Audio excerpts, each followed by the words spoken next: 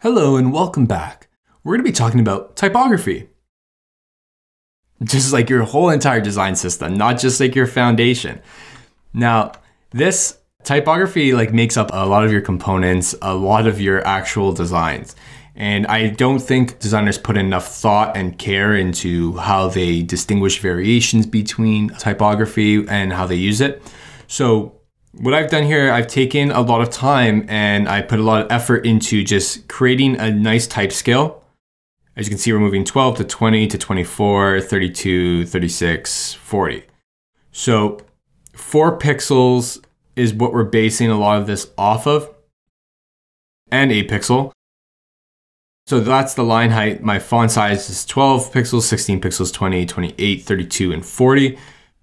And I think that creates enough variation just for headings. I created 6, kind of like your standard set. And we may not use all of this, but I've created it to give us enough variance maybe in the future. So as you can tell, I have the style name here, and these are our local typography styles. And what I've done is I've broken it out just so it's easier for other people to come into this design system and just understand it. And in the beginning, I mentioned what is a design system? A design system isn't necessarily just providing styles, but it's also providing so many different things like context, more deeper understanding of these styles. So if a developer wanted to come in, they would be able to easily understand that, okay, the weight is a semi-bold weight, the line height is set to 40 pixels, and the font size is set to 40 pixels. And they can easily implement that into a component within your digital design system. So keep in mind that, this isn't just a language for designers. A design system is for your team, for your product. Everyone is using it in one aspect. And you may have variants of different things, like for marketing. Marketing may not be the exact same as how you have treatments within user interface, in terms of applications and products. So you can distinguish that within your design system. You can create different design systems. You can create different categories. You can have just a design system just for your marketing website. You can have a design system for just your product and so on. So I've done this in a way where a developer could easily come in here and understand, okay, this is my H1, and these are all the different parts of my H1 that I can actually create into a component and reuse through just code. You also got the code section over here that will tell you all the different types of styles. So you have my font style, my font weight, we have my font size, and so on. So that is how I've broken out headings, and headings is very straightforward. You just have a pretty standard scale moving from large to smaller or vice versa. Now for text, I've decided to use the category called text just to kind of encompass different things like body copy. So I have different variants of that. Let's go over here. So I have a body large, I have a regular, I have a small, and I have an alternate small if I need it. These are kind of your standard body copy styles. We have our font size. So you'll see that I'm reusing a lot of different types of font sizes. I'm not all over the place. I'm not using 14 pixels, 13 pixels, 12 pixels, 11 pixels. I have definitely a method to all this madness. I'm using 16 pixels for my body.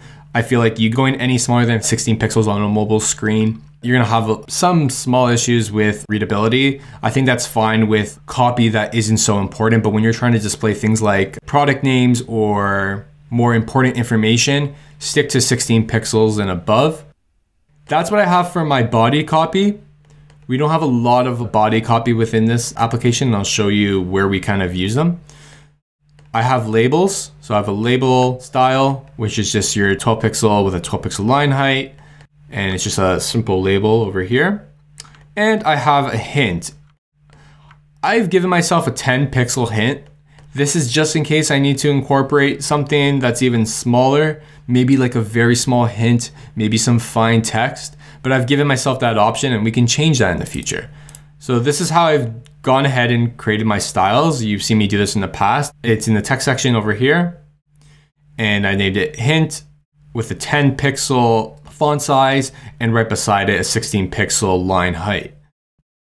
And just like that, we have a text style that we can apply. If I wanted to say, go ahead and apply something different, very easily you can apply something different. So text styles are super important. And then in my last section, I have a pretty important section called interactions. And here we handle different things where users are going to interact with our text elements, links, maybe strike-throughs. I've created a strike-through style just because, we have prices. And if we want to display something like a sale, then we have a strike-through. This isn't necessarily something that somebody can interact with, but I've thought that it placed well within here because it is very much in relation to, our pill text. We have a pill text over here as well. And that is more so for, little pill containers. They could be pill checkboxes, or they could be just ways to show like little 20% off on a card. So I've created like even text variants for that. And really, there isn't much variance between some of these things. Like you'll see, this is an all cap version. And that just makes it much more easier for me to apply something without having to worry about like capitalization. This will just automatically do it for me. Same for things like strike-throughs or underlines for links. And you'll see like my variants as well. Like there isn't much difference between my regular version here and my alternate version, but it's just enough, makes your life easier. So create those variants if you need them. Even create them if you think you may need them. They may come in handy. But this is how I've set up my typography system within this larger design system. And I'll show you in our next videos how we kind of go in and use these different types of elements.